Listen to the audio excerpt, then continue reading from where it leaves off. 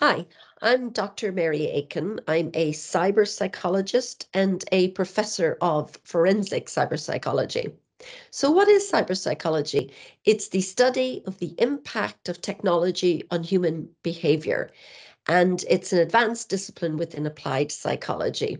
My specialist area is forensic cyberpsychology, which is the study of harmful, abnormal, and criminal behavior online. And unfortunately, I'm kept very busy.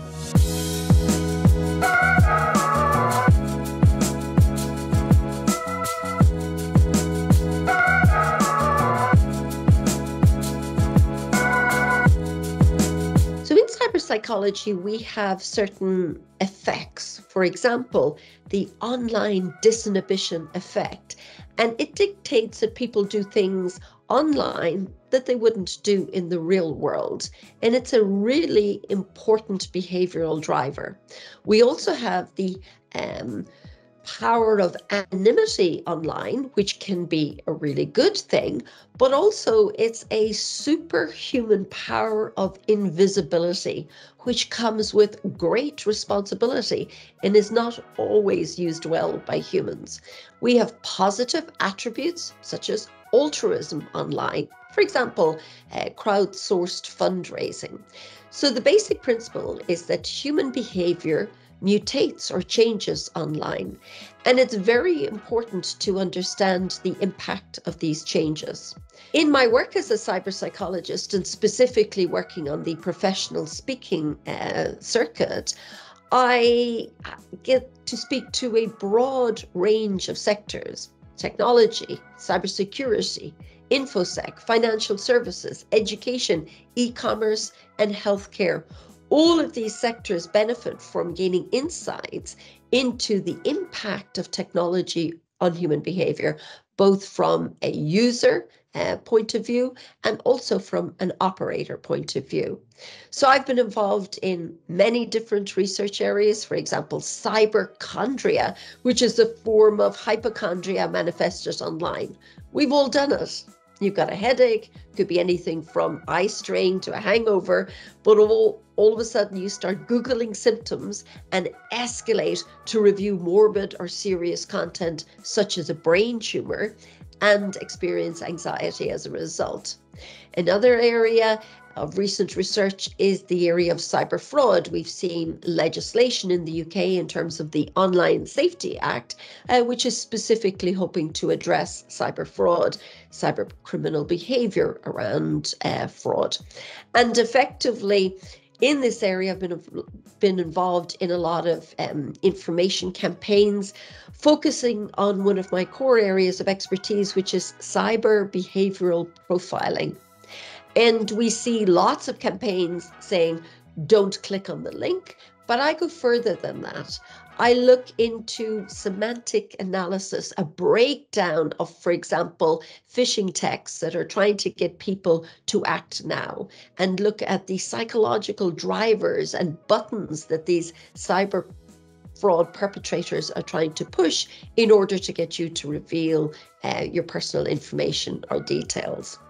So in terms of my talk topics, well, again, I cover a broad range of areas, everything from human factors and cybersecurity, through to cyber behavioral profiling, through to the psychology of AI.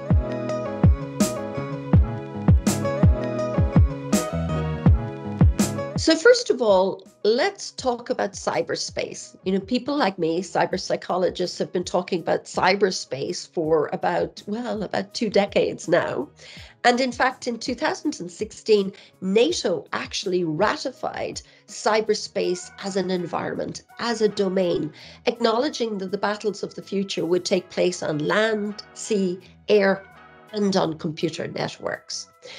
So the US military conceptualizes cyberspace as having 3 layers. First of all, you have the physical network, which is the hardware, the cables, the infrastructure. The next layer is the logical network, and that actually facilitates the ability to communicate across the networks. And then you have the cyber persona layer. That's us, the humans. So when we think about factoring the human into the cybersecurity equation, what we have to acknowledge is that we've had 50 or 60 years of cybersecurity, and it's been very good at addressing the first two layers, that physical network and that logical network. However, we know that the vast majority of cyber attacks are facilitated by social engineering. And social engineering has got very little to do with technology and everything to do with psychology. So what we've seen is the evolution of a new sector, which broadly lies under the umbrella of cybersecurity. And that sector is the online safety technology sector, or safety tech. I'm one of the founder members of this sector in the UK, and our mission is to develop technology solutions to technology facilitated problem, harmful, and criminal behavior.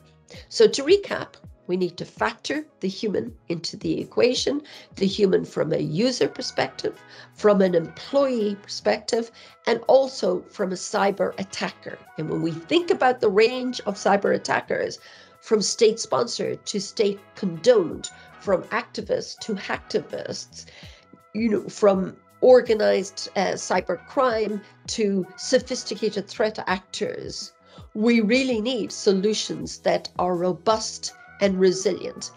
We want our data, systems, and networks to be robust, resilient, and secure. But equally, we need the humans who operate those systems to be psychologically robust, resilient, safe, and secure. And that's how we can deliver on 360 resilience.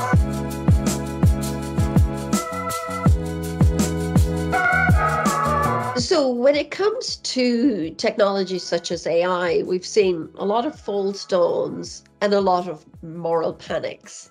With the introduction, say, of ChatGPT, everybody got very excited about chatbots, but chatbots, in fact, have been around for a long time. Eliza was the first chatbot that was developed in the 1960s.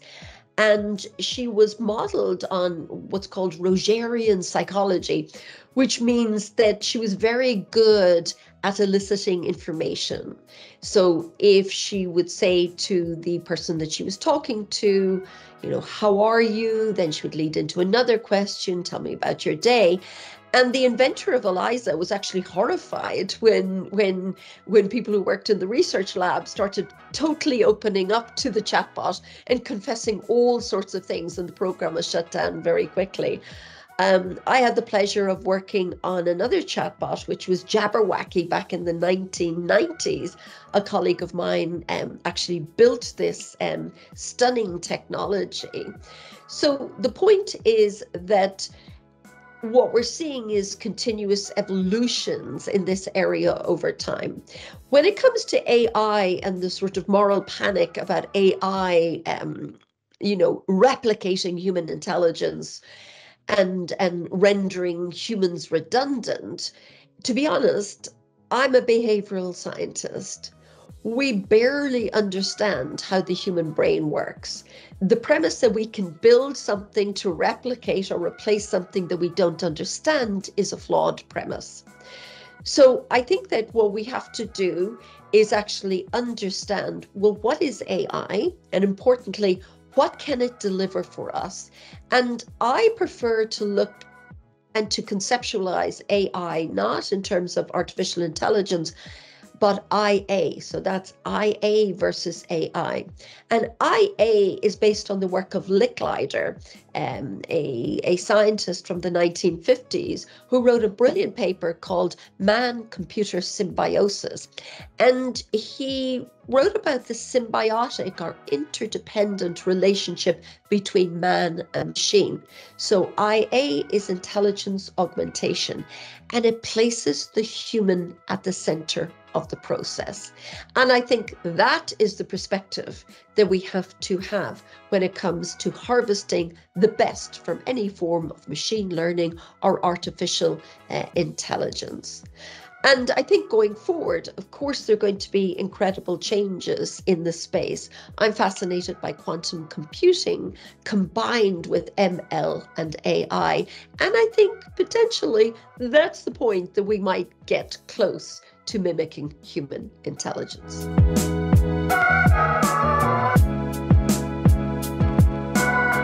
So in terms of cyberpsychology, I mean, I've been working in this area for almost 2 decades. In fact, I was the first person to get a full PhD in forensic cyberpsychology.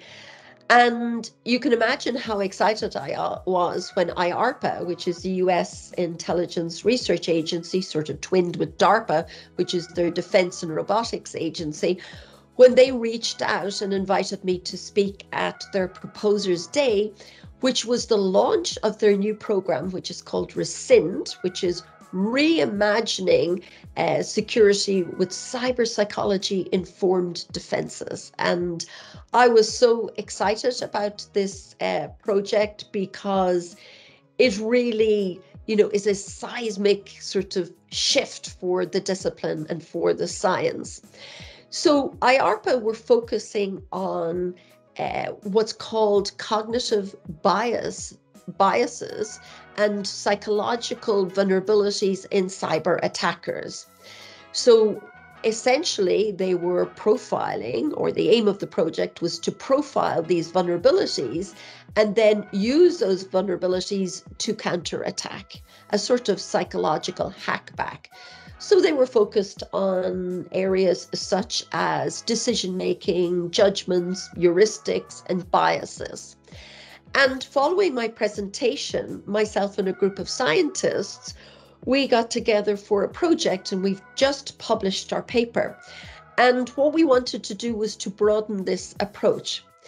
So we moved from national security and looked at industry and conceptualized potentially using this new area in terms of industry-led active cyber defense.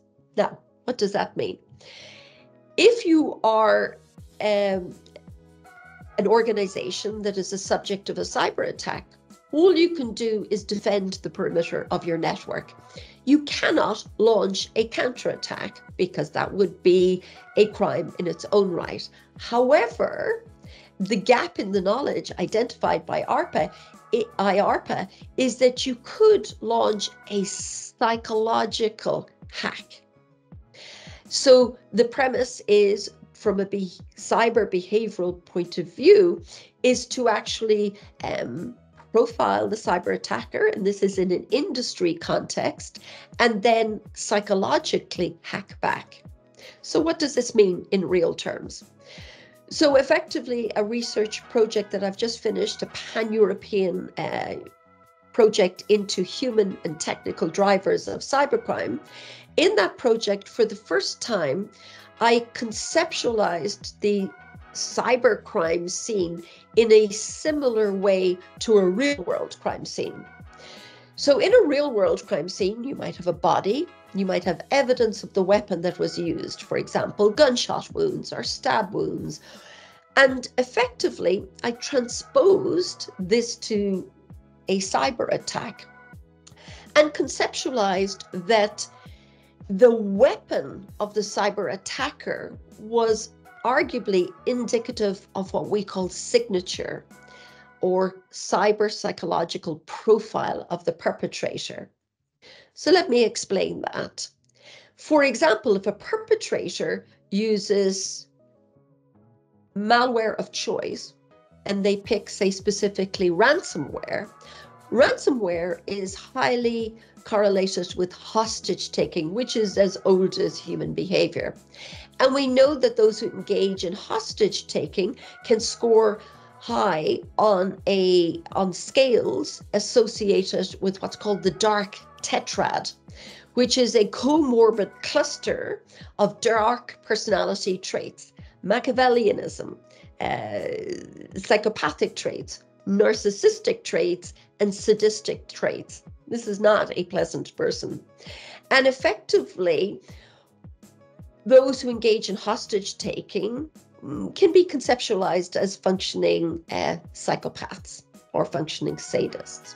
Now, when we think about that in terms of the malware, arguably the cyber behavioral profile, or the signature of somebody who deploys ransomware, puts them on that dark spectrum with psychopathic or sadistic traits. What does this mean in real terms? It means there's no point in pleading with them. Why? Because a psychopath is devoid of emotional affect. In other words, they're not going to feel guilty if you're a small business saying, look, my business is going to be destroyed, or if you're a hospital saying patients are going to die. So what you need is another countermeasure in terms of psychologically hacking back. So check out my paper. I'll post a link, and the paper is titled The Enterprise Strikes Back. And if you'd like me to talk on this cutting edge topic for your next industry conference, I would be delighted to do so. So as one of the, I suppose, world's leading experts in cyberpsychology, I've had the pleasure of being invited to speak at events globally, everywhere from the White House to NATO, from the UN to Interpol. And in terms of conferences, I've been invited to speak at cybersecurity, infosec, health tech, fintech, regtech, edutech conferences, policy and policing conferences. So the sheer breadth and depth of my activities point to the utility and the importance of cyberpsychology in a global context. My job is equipping those who attend my talks with the tools and skill sets that they need to tackle problems that occur at that intersection of humans and technology. My job is to help people provide tech solutions to tech-facilitated problem, harmful, and indeed cybercriminal behaviors. My aim from a cyberpsychology perspective is to make people more knowledgeable and therefore more confident in how they approach use of technologies, and in doing so, get the best out of tech. And mostly my job is to actually help people to work together, all of us in this shared environment of cyberspace, to create a safer and more secure environment for us all.